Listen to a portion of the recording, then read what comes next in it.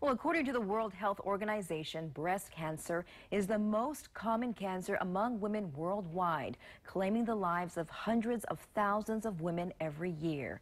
In fact, it affects 1 in 8 women. So what can be done to detect it, and why is it important to know about breast density?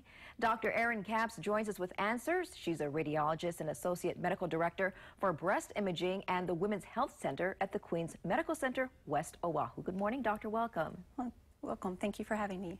So first of all, when should women begin getting mammograms and how often? Sure. So most women should begin getting a mammogram every year beginning at age 40. So that's our recommendations for women of average risk, and we recommend that because since routine use of mammography beginning at the age of 40, we've seen a decrease in death rate from breast cancer of 30 to 40%. So it's very important. Mammography is the best tool we have for finding breast cancer early, when it's small, and when it's the most treatable. Okay. And then with family history, you should get more mammograms? So if you have a family history of breast cancer, you should speak to your doctor and discuss those risks, and it may be necessary to start screening early or to have additional screening depending on your personal risk. Okay. And what does breast density mean? Yeah, so density refers to the amount of fibrous or glandular tissue within the breast as opposed to fat. So the breast can be composed of entirely fat or can be extremely dense, meaning very little fat.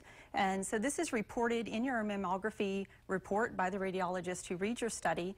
And Hawaii actually has a breast density law that requires patients be informed of their breast density.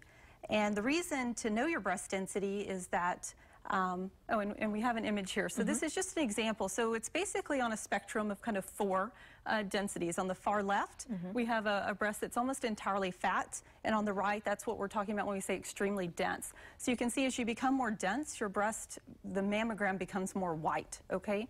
And so the reason it's important is because women with dense breasts may have a slightly increased risk of breast cancer, and also because it makes that mammogram more difficult to read. And you could see how, a small cancer appears white on the mammogram, so a small white cancer may stand out quite well on the breast that's entirely fatty, but may be kind of hidden or obscured on the breast that is more dense or extremely dense. Is it common, breast density? It is. It's extremely common, and it's really just a spectrum of normal.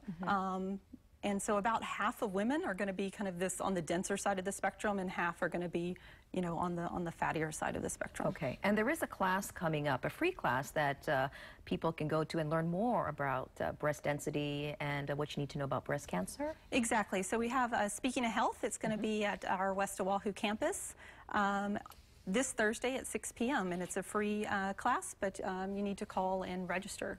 Okay, so this Thursday, 6 to 7, Queens out on West Oahu, West Oahu, right? Not the main campus. Okay, and if you need more information, you can go ahead and call the number on the screen or also look at our website. Well, thank you so much, Dr. Capps, for joining us. All right, thank you for having me.